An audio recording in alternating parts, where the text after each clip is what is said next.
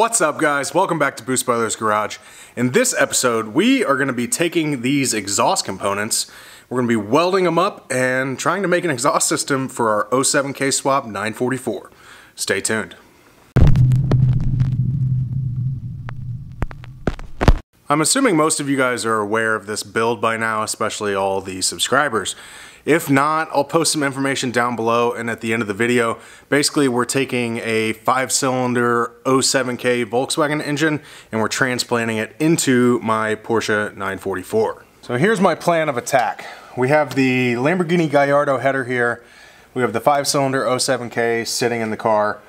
I welded on a V-band flange to the end of the header, and now I need to figure out how the exhaust is going to come out of the car. My plan, and this is not going to be most people's plan, but it's mine, is to 90 down right here. So I'll be using this guy, and I'm going to go straight down, and then I'm going to use a U-bend, and I'm going to come right back up this hole right here, where I'm going to be using this real tiny Dynomax race bullet muffler that mounts right here, and then straight out the hood. Let's get to cutting.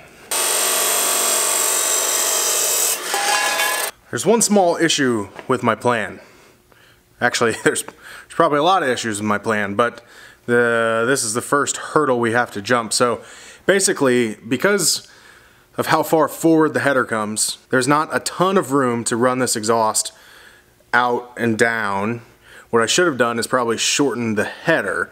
I don't want to go back and do it now because it's already welded, it's already wrapped, everything. I'm trying to keep from doing that. So in order to do that, I needed to cut off as much of this elbow as I possibly could. So when you cut that bend that far in, you can actually get into the bend itself, which causes you to get an oval shape to your cut instead of it being perfectly round.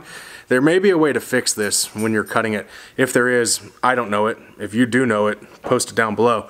But in the meantime, I have an oval pipe and a round V-band. And if you look, you can actually see the bottom sitting where it should be and the top does not. The sides are a little more inset than they should be. So what I'm going to try to do is throw it in the vise and squish it back to round a little bit.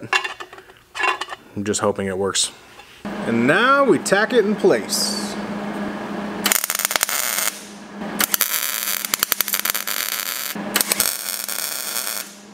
And here's where we're at. We have decent clearance for the radiator and the fan, and it looks like lining up perfectly with the muffler. Now we've got to fabricate a U-bend to go from here down and around and up to here. And I'm going to try to keep this as close to this frame rail as possible. Complete change of plans. Unfortunately, going the way we originally wanted to really interfered with the lower radiator hose. So we're going to attempt to just come directly sideways and out the fender. It's going to require some fancy cutting, but we're looking like right there. And there's plenty of room. I'll have to redo this, of course. No big deal. We're really early on in this whole process, but there is plenty of room to fit the muffler. And this is how things escalate in the Boost Brothers garage.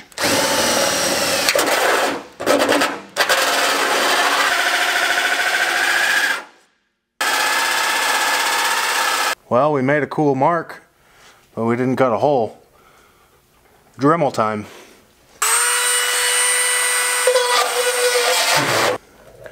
Pretty sure I just killed my Dremel. The exhaust project that just doesn't want to be. Fuck me. After a quick trip to the hardware store, I'm back with a brand new Dremel and what is hopefully a better hole saw. And now it's time to play a little game called I Win.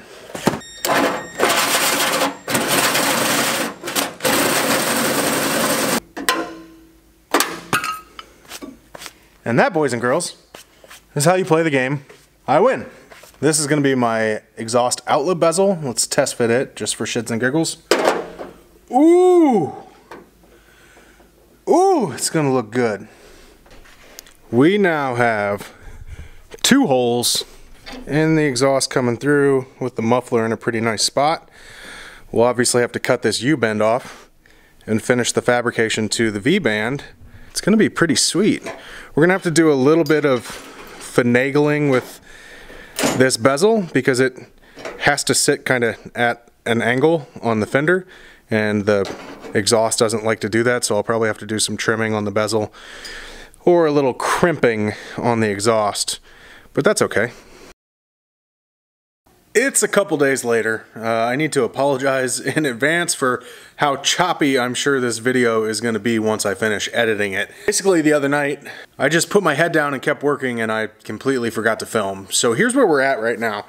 I was able to basically reuse this bend that I had made in the V-band flange. I cut the tack welds and I repositioned it just a little bit and then welded it back up.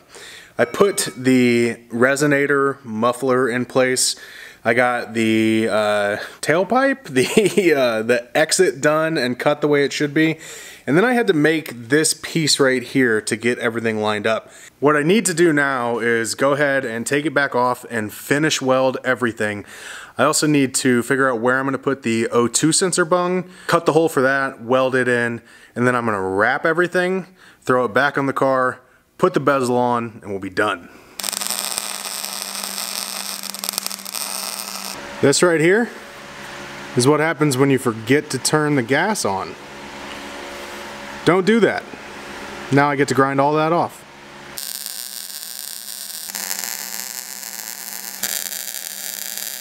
I got everything finished welded. Unfortunately, this one where the gas was turned off and I had to grind it back down, it made it difficult to see where I should weld and it turned into a bit of a disaster. Some of the others turned out okay. I'm not a professional by any stretch of the imagination, but A, it's gonna be wrapped, so it's gonna be pretty well hidden, and B, the areas that I thought I had potential issues, I ground down to make sure I didn't have any pinholes or anything, and I think we're in good shape. But now we need to install the O2 sensor bung. And the deal with the O2 sensor bung is you need to install it between 9 and 3 o'clock. And that's to make sure that if there's any moisture or condensation in the exhaust, it doesn't settle in the bottom of the exhaust and on the sensor. So I'm gonna put it at the 9 o'clock position because that's where it will face the front of the car and be pretty well hidden.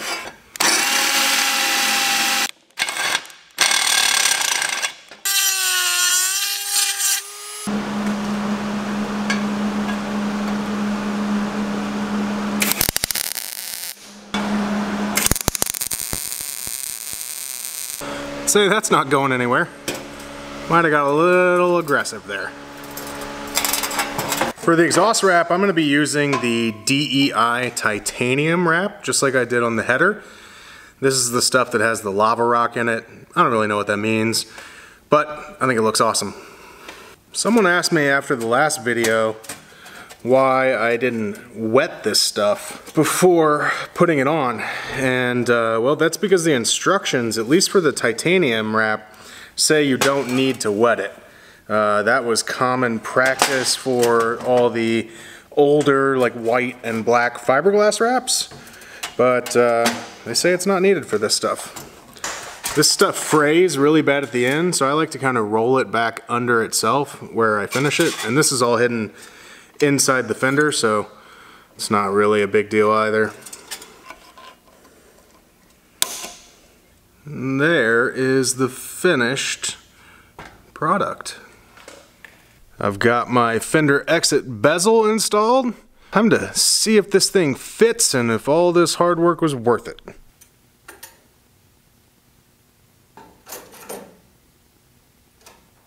And there is the finished exhaust, man. I'm really pleased with how that turned out. The wrap looks great. Obviously the Lamborghini Gallardo header looks awesome. And the fender exit, the lighting kind of sucks, but the fender exit's pretty sweet too. There it is, guys. This one's done. Once again, I apologize if the video's super choppy and I didn't get to film it quite the way I had planned, but that's okay because I'm really happy with the end result of the exhaust itself. I can't wait to hear it. The next time you see this car, we've got a whole pile of AN fittings. We've got an oil cooler, an oil catch can. We've got all the stuff for our fuel system. So we're gonna be getting all of that stuff done and moving one step closer to hearing this thing fire up. Thanks for watching. See you next time.